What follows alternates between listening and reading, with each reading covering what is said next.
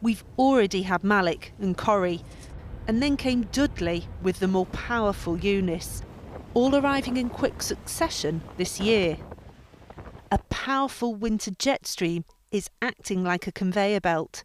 It's blowing close to 200 miles per hour in the upper atmosphere, creating areas of low pressure and dragging them towards the UK, one after another. These low pressure systems bring warmer and colder air together, creating storms.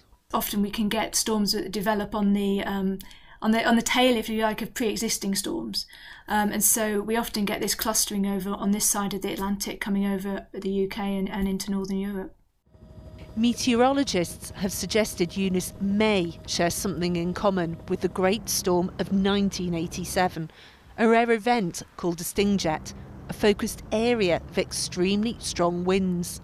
A stingjet is a particular short-lived, quite small scale, perhaps 50 kilometres across, jet of wind, and it comes down from the tip of the cloud where it hooks around the cyclone to the north, and it heads towards the surface, and if it comes down towards the surface, then it can lead to exceptionally strong winds and particularly exceptionally strong gusts.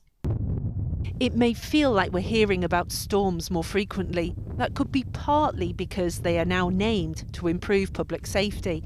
Scientists are working out what role climate change plays.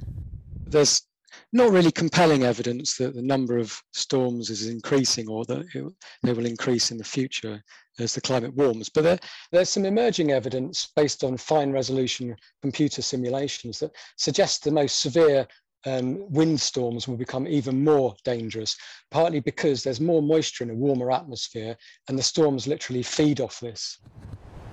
And Eunice may not be the last storm you hear about this weekend. More winds and rain are forecast for the northwest and Scotland on Sunday. This time, though, it'll be Franklin arriving on our shores. Deborah Cohen, News at 10.